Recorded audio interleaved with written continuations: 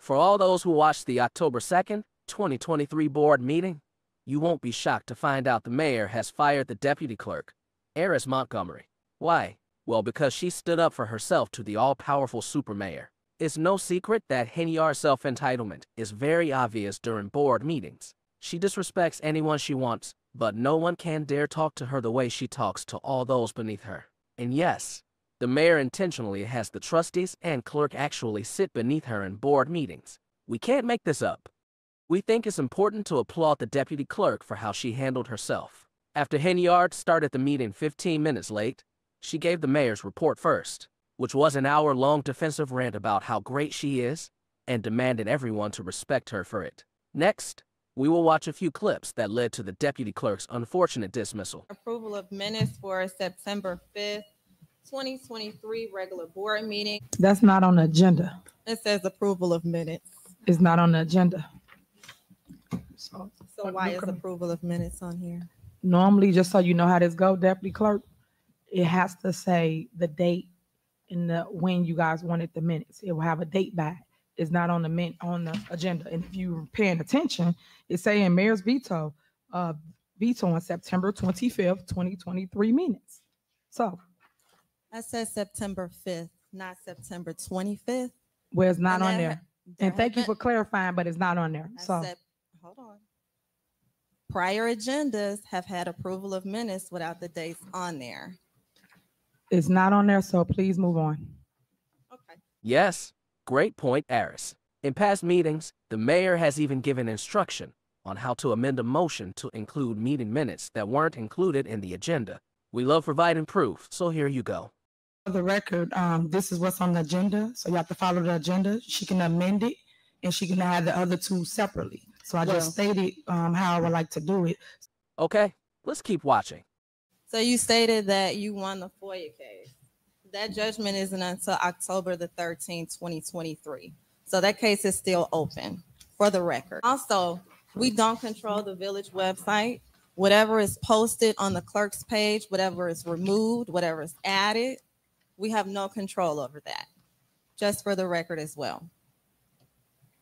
Please take classes to learn how to do your job.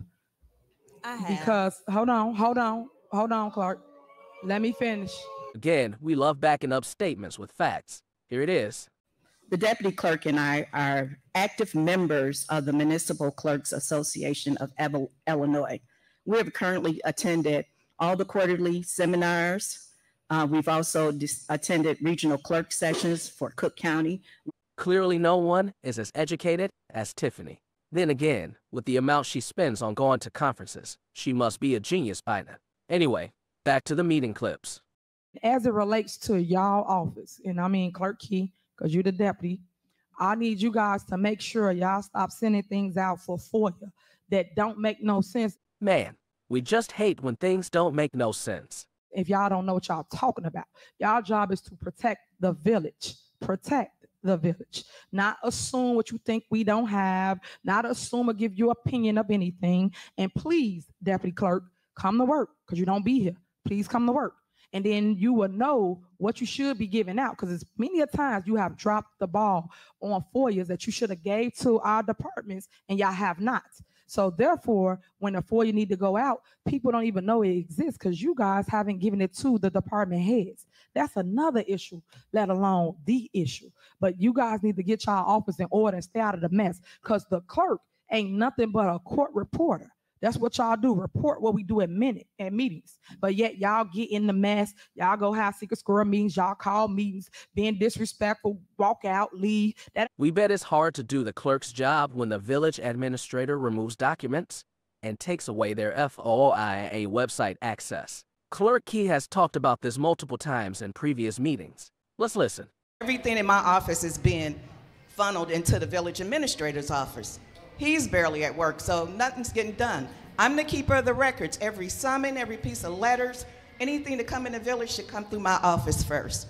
Unfortunately, it is not, as they don't want my office to know what's going on in Village Hall. We could be getting summons for tons of lawsuits, but I have no idea because they're not coming in my office. So anytime things are taken out of the clerk's office, it should be done by way of an amended ordinance. And that ordinance has to be approved by the board of Problems submitting a FOIA, we noticed that our link was removed and replaced with a generic email address. So for that to be removed from my link on the website, I need to understand why. Because now it'll be said, hey, the clerk's just not doing FOIAs, period, when the clerk's link has been removed. So can you answer that? Tiffany chose not to answer the clerk's question. All right, back to the deputy clerk being awesome. Okay, and so I'm gonna make this very quick because you've already wasted enough of the people's time. As it relates again to the final judgment for the FOIA case, it's October the 13th, 2023. And again, as it relates to the website, the minutes are not on there because we do not control the village's website. Whatever is posted, not posted, added, or removed has nothing to do with the clerk's office. Meetings Act states, we don't follow what you say, Mayor. What the law states is what we write. Check the law, check the statutes, and comprehend it, and you'll see why we write it the way that we do. It is a summary. We have been here for almost 2 minutes and we haven't even gotten through, 2 hours. We haven't even gotten through the agenda. Do you expect us to write that word for word? I think you're looking for a transcriber, and that is not in our duties. We do not transcribe. If you would like a transcriber, perhaps you should address the board and add it to the budget. But myself nor the village clerk will be transcribing minutes word for word, and that is for the record. Thank you. All right, I'm gonna say this and we're gonna move on. Y'all need to be respectful, and that's the problem here. Everybody again want to clap back, and then when I clap back, everybody got attitude. Be respectful, deputy clerk. And your problem, hold on, you out of order. You out of order. Did I not give you the floor? Deputy clerk, you out of order. I won't respect Deputy clerk, you don't respect. Deputy clerk, you're out of order, and that's your problem. People need to learn to stay in their place. Like I gave you the floor, I was quiet. I let you say whatever you want to say. Now you listen to what I got to say. Stop being disrespectful. Stop lying to the people about what it is you in your office should be doing. You and Clerk Key, period. Now that you have witnessed the meeting that caused the deputy clerk to be fired, please listen to the termination letter she received. Dear Ms. Montgomery, on or about October 2nd, 2023 you engaged in grossly insubordinate and belligerent behavior that was directed at Mayor Tiffany Henyard.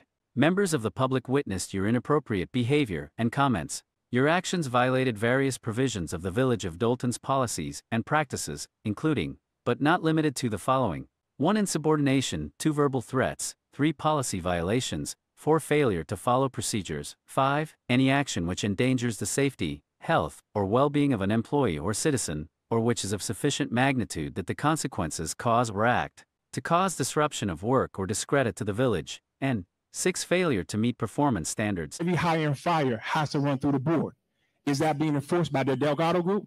No. Ms. Montgomery was hired as the deputy clerk in November 2021. A village ordinance states that all hires and fires must go before the board, which Clerk Key of course followed. She asked the trustees for an email consent vote during the November 1st board meeting. She explained that Eris was highly qualified for this position. We believe Eris's termination is illegal since it did not go before the board. Instead, the mayor fired her for one reason only, because she doesn't like her. All right, let's give the super duper mayor one last chance to explain her actions. They mad because God keep blessing me with things such as I'm your mayor, I'm your supervisor, and he keep blessing me. And like they say, whatever God got for you is for you. Can't no man or woman take it from you. Well, now that's not exactly true. We know one group who are working very hard to take it all from you. TikTok.